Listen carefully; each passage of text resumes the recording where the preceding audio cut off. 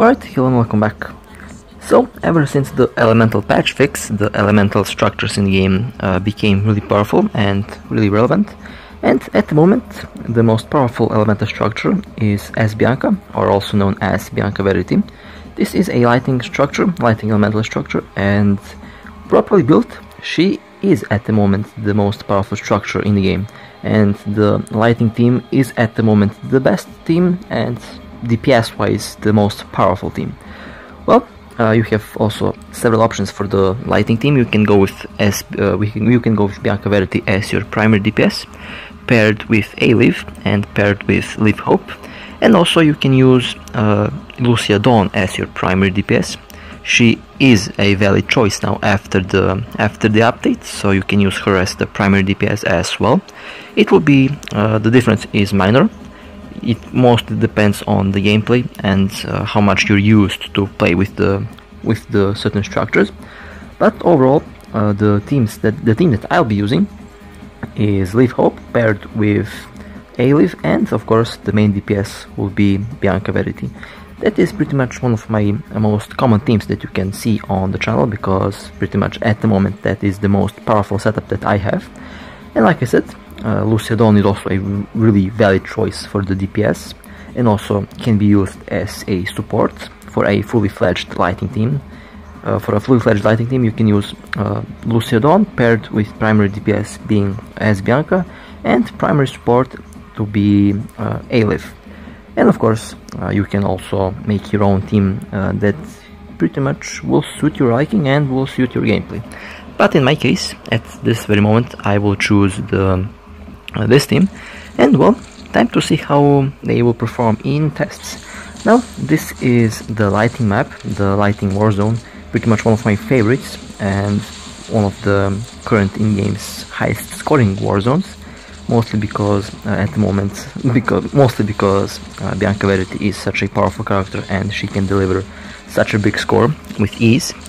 This character's speciality is mostly at ranged attacks, and she has her, we call it the siege mode. Once you match 3 red plus 1 blue, 3 red plus 1 blue signals will give you the siege mode, and she will do most of her damage in that siege mode.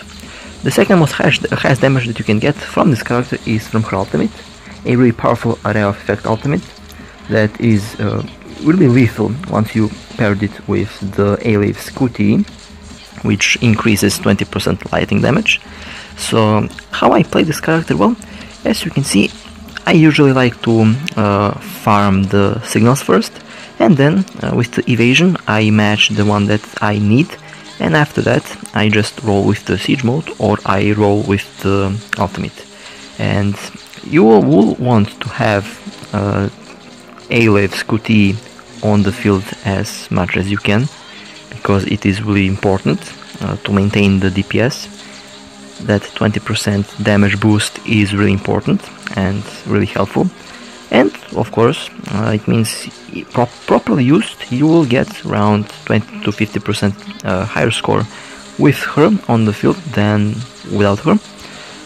So at the very moment, A-Liv is the best lighting support character in the game, and I have her set up to be a semi DPS and of course semi support.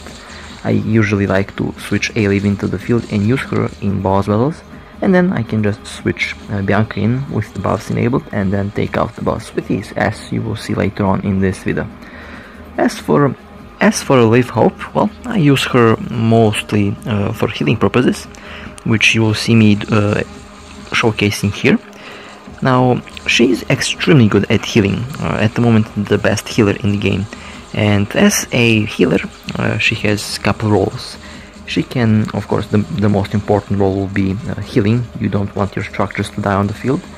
And the second most important role is a tank, and an active tank. What does that mean? Well, a tank means that she can take damage and pretty much recover damage, and can take hits instead of other structures.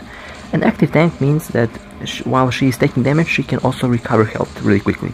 And that gives her some form of a survivability and some form of tanking, which is really important. And with the DPS characters in the game being really fragile and being killed really easily by the enemies, it is really recommended that you have at least one structure on the team that will be specialized in healing. In my case, that is Leaf Hope or Ass Leaf. Pretty much, it's the same character, and most of the mistakes are going to happen once you run out of evasion, since most people when they start to play the game are going to have a problem with the limited evasion, because they're going to be used to the infinite evasions that we have in other games. But with this game, you have to get used to the limited evasions, especially if you're choosing Lucia Dawn to be your primary DPS, since Lucia Dawn is reliant on the evasion a lot, and she doesn't forgive mistakes. Well, Bianca Verity, for example, is a lot more easier to play, since she is a ranged character. She will shoot the enemies from a distance, giving you a range advantage and giving you time to evade on time, and of course to position yourself on the field on time, and that makes her really lethal compared to Lucia Dawn. But Lucia Dawn, once skilled, can also reach pretty much similar scores as Bianca. But of course, as Bianca will still be a lot more easier to play, since while you're ranged and she has several DPS modes, which are also really important. Well, for the boss battles, as you will see here, really good that you can switch to the other characters, and as you can see over here, A-Liv doing a fantastic job at keeping the mob locked. A-Liv is one of the most important characters in the game, because she can also, besides healing, besides giving buffs, she can time lock the enemies, giving you a couple of valuable seconds to take your DPS out and pretty much unleash your full damage on the boss while the boss is stunned. And that is really important for Pain Cage, really important for other challenging stuff in the game, challenging content mostly. Can be really important and really useful in the border control of the new event that we got in the new event recently. And it can be really important for strongholds. Border control is actually the strongholds version 2.0, so you can use her in strongholds pretty easily, and of course in the border control stages you can use her there as well without any problems. And for the other more trickier bosses, in this case the Nightmare Ball, this character will still rely mostly on skill, because once the Nightmare Ball starts floating, the structures start dying. that's usually how stuff goes in the game over here when you're fighting the Nightmare Ball. And being ranged gives her a really good advantage over this enemy, and once in the zone, as I call it, you can take out the boss really quickly without any problems, without getting hit, especially if the boss starts to spam the frontal lasers that aren't a big problem to evade. That's the easiest attack to evade from this boss. So training and overall planning does take you in the game for a very long time, and overall will give you a nice skill boost that pretty much you will need when you start to play the game. And of course, learning curve isn't that big, but there are several things that you have to get used to. One of them, like I said, is the evasion, and some of them is the difficulty of the bosses. The bosses in this game are difficult, and they are no joke. So expect to die a lot at first, but after you get used to it, it will not be a big problem at all. Well, there we go. The Nightmare Ball has been defeated really easily, and the Lightning team again proved to be one of the most effective teams in the game. Well, onto the final boss of the video, Rosetta. Again, we can expect similar results with the Lightning team. Now we will see how the next character, how the next S Lucia will affect the overall balancing scale. She has the potential to be more powerful than S Bianca, of course, because she's a nice character, nice structure, and it will be really interesting to compare the scores between these two characters. But at this moment, of recording. This is the most powerful lighting and most overall powerful elemental structure in the game, and as such she does rightfully deserve that place, since she is really lethal. But again, we will see the next as Lucia's arrival, how she will affect the overall list, and I can't wait to test her out against as Bianca. I think that will be really interesting. Now, I'm not quite sure if there are any ice support structures.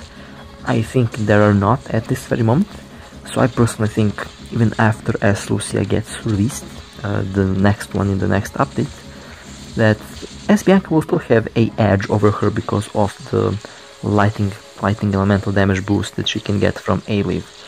So in that terms, I think still that as Bianca will still prevail as the highest elemental damage character in game. But of course, we will see that in the next update, next week, pretty much. And well, Rosetta pretty much was a easy fight. There was a really interesting ending there.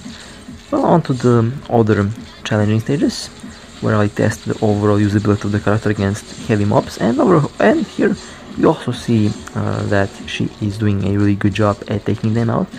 Again, it all relies on the player's skill level, and it all depends on how I play. If I would to play really bad, well, I would die really quickly. If I play good, I will live longer. So that's pretty much the most important topic. It is to use the structures properly and to pretty much train combat with them. That way you will avoid a couple of mistakes that I did here, and that is wasting my evasions. Of course, doing that to just show what can happen when you play, and to what things to avoid with this team, and of course things that you should do. Now, you see me spamming red and blue a lot, because that's pretty much my main damage outcome. And from time to time I spam the yellow QTE, which I should spam a lot more, to pop A-Leave into the field to give me the proper lighting damage boost that I need. And the proper gameplay style with this character would be to find a balance between red, blue and yellow, and to use them all at the same time and to maximize your lighting damage, and in the meantime evading attacks without any problems at all. That's pretty much how this team should be played, and how I try to play them. And so far, I gotta tell you, I've been having lots of fun playing with this team. At the moment, this team has been carrying me through a lot of stages in the game. They have carried me through a lot of content in the game, and I'm really happy that I actually got the opportunity to have them. And I gotta tell you, they're really powerful structures, and I'm really interested to to see what the future structures will bring. Future support structures as well. I will get those too. Well then, that was it for the lighting team. It was a bit short, but like I said, this team is so effective that everything that you play with them is going to be cleared really quickly.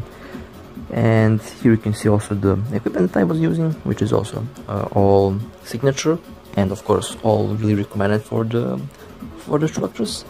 And again, you can experiment with your own builds. This is just the build that I personally like a lot. It is for the lighting team, and as you can see, all of these structures support each other really well, and they work together really effectively and really smoothly, which is also really important.